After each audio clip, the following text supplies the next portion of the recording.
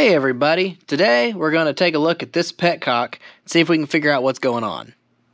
So this is a Yamaha VStar 250. It's my sister-in-law's, and we went out to eat last week on a lunch, and she made it to the end of the neighborhood and it died. We kind of messed with it, you know, first thought, you always think it's something horrible at first, right? We switched the Petcock from on to prime and then up to reserve. After a while it started back up again and it ran fine the rest of the time. So we went out again later, we filled it up with gas thinking it was probably just low on gas.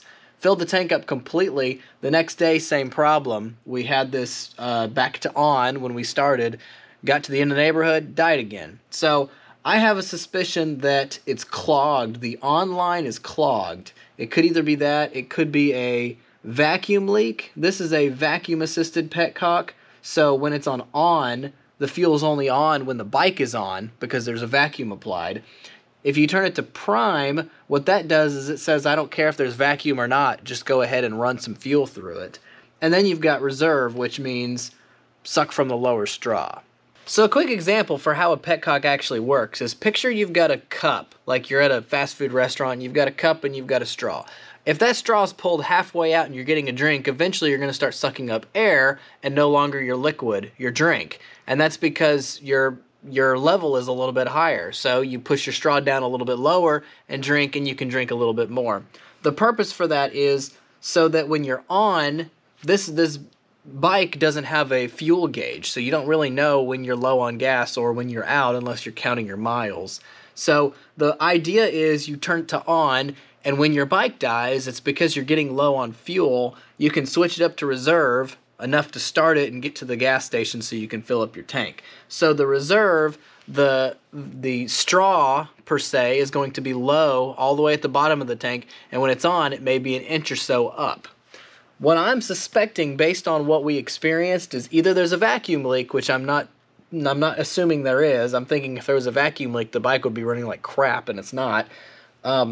I suspect that the on is probably clogged. So to figure that out, what I'm going to do is, I'm not really familiar with how this Petcock works, so I'm just going to pull it off, pull the line off that goes to the carb, turn this on, and then apply vacuum, and see if fuel comes out of that line, and if it does, how fast it comes out. Then I'm going to compare that with prime, see how quickly the fuel comes out. Then I'm going to switch it to reserve. If it comes out quickly in reserve, then I know there's probably a clog in the line somewhere. We probably just need to pull the fuel tank off, pull the Petcock off, and clean it. Under a worst case scenario, you can usually replace these. They're pretty cheap. I don't know how much it costs on this, but I'm going to start first by just seeing if I can clean it out. Sometimes it does seem like Petcocks, you know, ever since they started putting ethanol in the fuel, a lot of these fuel components don't last like they used to. So it could be getting gummed up because of the ethanol, the crappy fuel. It could be, I don't know, there could be a screen on it that's clogged just because you know, maybe it's gotten debris in it. I've seen some people put inline fuel filters that are visible on these so you can actually see when they clog up. Funny story about that, I rode one time with my father-in-law, and he had a tank that was rusted out real bad, and he could go about a day. We would stick a fuel filter in there, he would ride it for about a day, and it would clog, but you could visibly see that it had clogged. There was rust particles and stuff in the filter, so we would pull the filter out, stick a new filter in, and then run it for another day. You know, rather than replacing the tank. You know, it's a nice Band-Aid fix. But anyway, let's start pulling the tank off and see where we get. So we're going to start by removing the seat. There's a screw here, and a screw on the other side as well.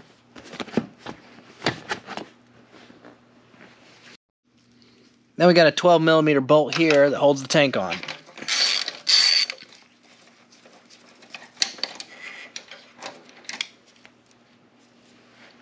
I'm going to go ahead and remove these bolts here that hold the Petcock. Looks like some kind of a Petcock bracket. This tank is pretty full of gas.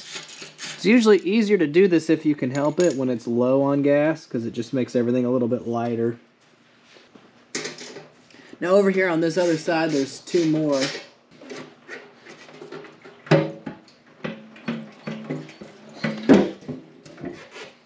Okay, so I got the tank loose. Okay, so to make this easy, I'm going to pull this line off and this line off. And then I should be able to completely remove the tank from the bike. Okay, this one should be vacuum. So take the little hose clamp off, and then sometimes you get a screwdriver or a pick and get it back there and just kind of get it up under it, and that usually is enough to break the seal, and it comes off pretty easy. Do the same one. So this one's a fuel line, so we may get a little bit of gas to come out with this one. So I got a couple of paper towels handy. Set them on the floor just in case it spills a little bit. I'll have some handy to clean it up with. Okay, not much came out, just a little bit. Alright, so I should be able to completely remove the tank now. Let's see, I need to be able to tie this up so it doesn't drain. Or just maybe stick it up through this. Liquid obviously flows downward, so with this hanging it will just sit there and drip. So I just propped it up behind this other line so that the fuel will stay down there instead of running out. Okay, so I've got this vinyl tube here in the shop. I buy this stuff at Lowe's or Home Depot, like in 10-foot sections. It's not fuel grade or anything like that, but it really does make a nice... I mean, it comes in handy a lot. You can cut little sections off, use it for something, and throw it away. But what I'm going to do is I hooked this to the vacuum side. I'm just going to put this other end on my mouth and suck it like a straw, which should apply vacuum to open this diaphragm so we can test if the on works.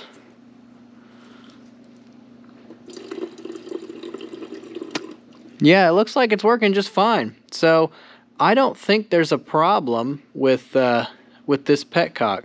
I'm going to switch it up to reserve just to show you guys. And I'm going to suck on this again. Yep, it's good. So it seems like this one's just fine. We're going to go ahead and put the bike back together, and I guess maybe tomorrow or the next day we'll take it out and drive it a little bit and see if it does the same thing and try to brainstorm if it could be something else. I mean, I guess it still could be vacuum related. I don't know. If there's a problem with the vacuum line, a vacuum leak somewhere.